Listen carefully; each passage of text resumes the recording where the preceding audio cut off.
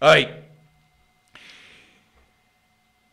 Hanukkah is a Jewish holiday. The first day of Hanukkah starts on Sunday, I think. And a lot of what I'm going to tell you about Hanukkah, I know a lot of it, but some of the details I got from, I'm on an email distribution list, which I think is really good, by a columnist by the name of Jeff Jacoby, Jacoby. He is a Boston Globe columnist and has been for decades, I think. I've met Jeff. He moderated a debate I did once on inequality, not on inequality, on charity and morality at the Fort Hope Forum years ago. He's one of the best writers in America today, I think, and one of the few columnists that I actually watch, that actually read. And I find him really interesting. And he sends out an email regularly called Arguable with Jeff Jacoby. So look it up. I don't know how you search it. Just look up Arguable Jeff Jacoby, and I'm sure you'll find it and sign up. It's a really good column. He sends out an email, I think, once a week with his thoughts, and I find them really, really interesting. Right.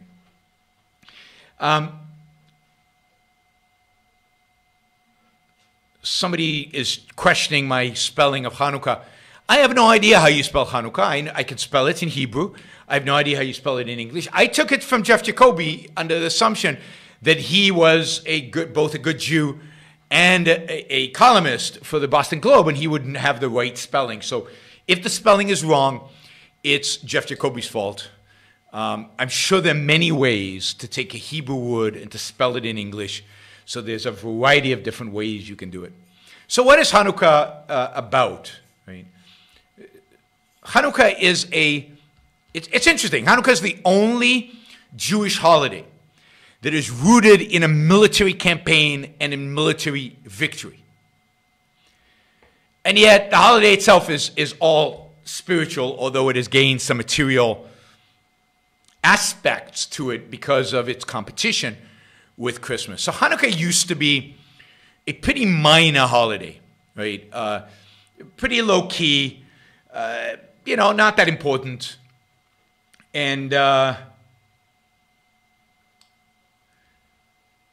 it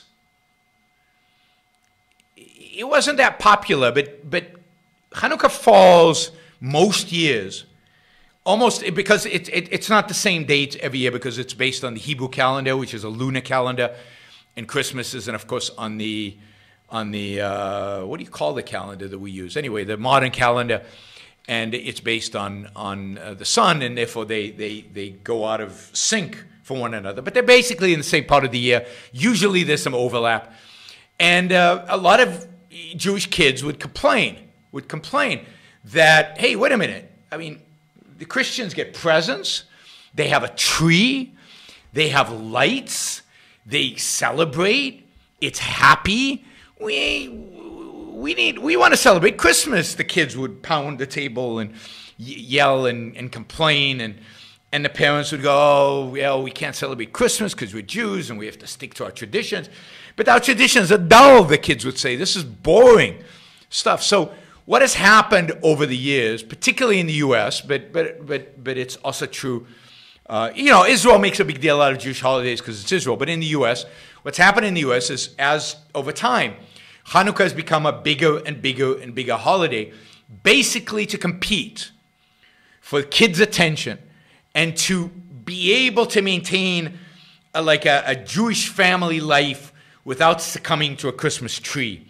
So it's become this joyous holiday where gifts are given and where, of course, there are lights because they light the menorah. We'll get to why there's a menorah in, what do you call, I don't know what you call a menorah in English. It's become this big holiday. It's like, and it's 7 days, so it's a long holiday, and you get like little gifts every day instead of one big gift under the tree, and there are parties, and there's music, and there's decorations, and there's a big deal made out of it. Now, of course, both holidays, observe that time of year because that's when all holidays in pagan times were observed at the end of winter. This is why Christmas is then, and this is why Hanukkah is there. Hanukkah is not a Jewish holiday rooted in the Old Testament. There's nothing in the Old Testament about Hanukkah because it's really more of a modern holiday, although it was celebrated during Jesus' time. So it is mentioned in the New Testament as the Feast of Dedication. Hanukkah is to dedicate, lachnoch. So Hanukkah comes from the word dedication. And, I guess in the Gospel of John, it says at the time of the Feast of Dedication, took place in Jerusalem, Jesus did this and that.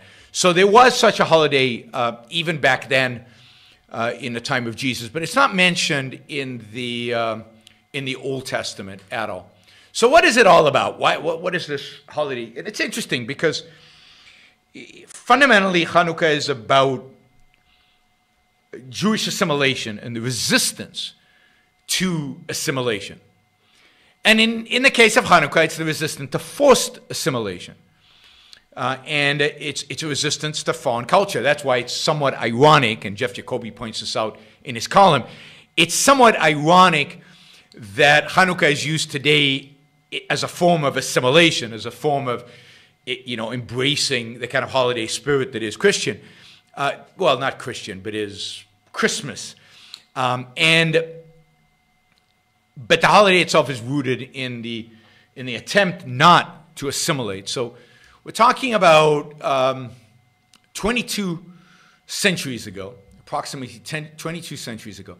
This is a time where Israel is occupied by one of the heirs to Alexander the Great. If you remember, Alexander dies relatively young. And his kingdom, his empire really, in the Mediterranean at least, is split up into multiple empires. I think, at least two ruling. And one of them is a Syrian-Greek empire, which also covers Israel. And, at the time there was a ruler called Antiochus, and again, I'm probably butchering the name because that's what I do. I butcher names. Antiochus the Fourth, who is a monarch, and he's ruling this part of the northern part, if you will. Egypt is ruled by a different heir to kind of the Alexander Empire, and while Alexander was respectful for kind of various religion and was quite tolerant of a variety of different religions, Antiochus wasn't. He was determined to impose Hellenism, to impose Greek religion with its pagan gods, its cult of, human beauty, and you could argue some Aristotelian philosophy. He wanted to impose this on the people that he ruled. And the one place he met resistance was in what was called then Judea, today's Israel. So as a consequence of that, he made Judaism illegal. So this is a case of religious intolerance, right? And so he made things like the Sabbath observance, circumcision, the study of the Bible, were banned actually at the pain of death. And the statue of Zeus, right, was installed in the temple in Jerusalem.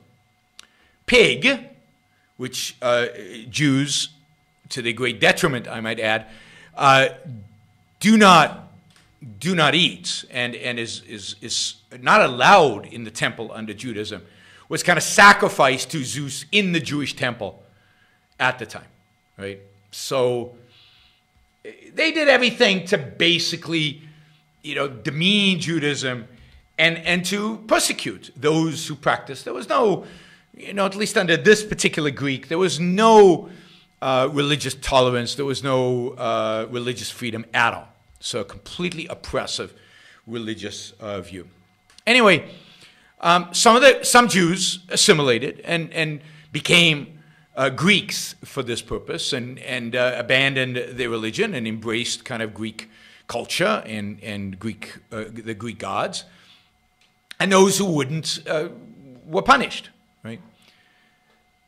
Now, here's a question. Now, granted, the Greeks did this wrong, right? They forced assimilation. They outlawed Judaism. But I suspect that if one studies Judaism of the time and Greek culture at the time, and one compares the two, that Greek comes out ahead. Greek culture was probably significantly better. This is my problem with this holiday, is I kind of somewhat, to some extent, am rooting for the Greeks. Not really because they're being authoritarian and they're cramming their religion down people's throats, but in essence, I think Greek culture was better than Judaism. It's a problem. Now, during this period, there was one particular guy by the name of Matthias, and Matthias refused an order to sacrifice something to an idol. Right? He stuck to his Judaism. And, a Jew who had converted, an apostate Jew, actually did the sacrificing instead of Matthias. Matthias killed this guy and tore down the altar, and then basically took his 5 sons, and ran into the hills and started a guerrilla war against this Syrian Greek empire. When he died, when Matthias died, his third son, Judah Maccabi, who, if you know the Maccabi games, Judah Maccabi is one of the great heroes in Jewish mythology. He took command, and with a band of fighters, he basically beat, won battle after battle after battle. So this all started in 167 BCE. By 164 BC, they actually recaptured the temple, and they cleaned it, and they purified it, and they rededicated it to the Jewish God. Hannukah is dedication. It's to dedicate. It's a rededication. And on the 25th day of the Jewish month of Kislev, this is the month now, I guess, they lit this menorah.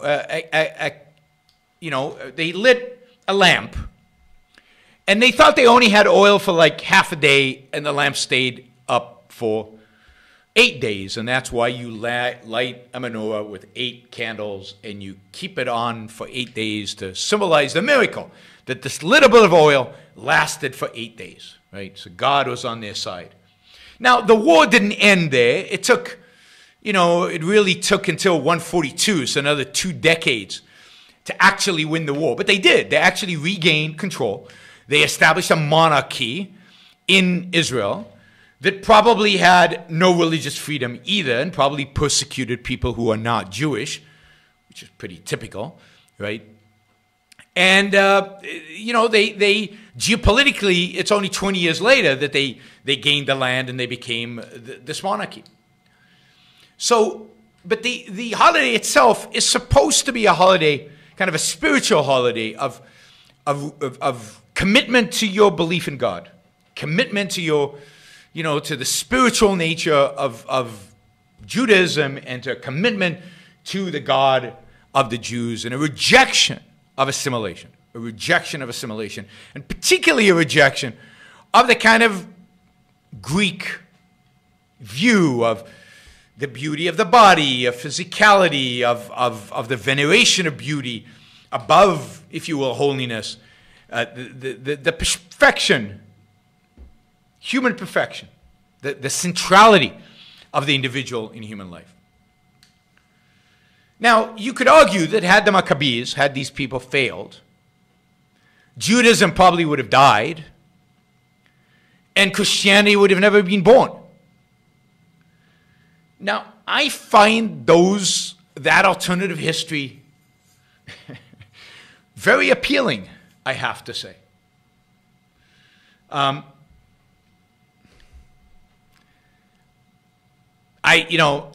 Unfortunately, the Greeks didn't win, in the sense that the Romans took them over, and the Romans were a sad shadow of Greece and a sad imitation of Greece. And Christianity fell, and without Christianity, I mean, the Roman Empire fell, and without Christianity, I'm not sure what would have happened to the Roman Empire and how it would have fallen. So it's hard to tell what the alternative history would have been. But the perpetuation of the Jewish people is not a value to me. And certainly the rise of Christianity, which I think brought a lot of evil into the world, is not a great value in my book. I guess I'm not convinced that a Greek victory at the time would not have been better. So I'm always mixed during Hanukkah. I don't celebrate it. I haven't celebrated it for years and years and years. We decided at some point, after resisting Christmas for many years, because of its association with Christianity, we decided to embrace the spirit of Christmas without the Christian aspects of Christmas. So embrace all the pagan aspects of Christmas. So now I celebrate Christmas. I've celebrated Christmas since the late 90s or middle 90s, so it's been a long time. I love Christmas. Christmas is an amazing holiday. And I basically ignore Hanukkah. So to the people who still consider themselves Jews out there, I know you consider this a massive betrayal.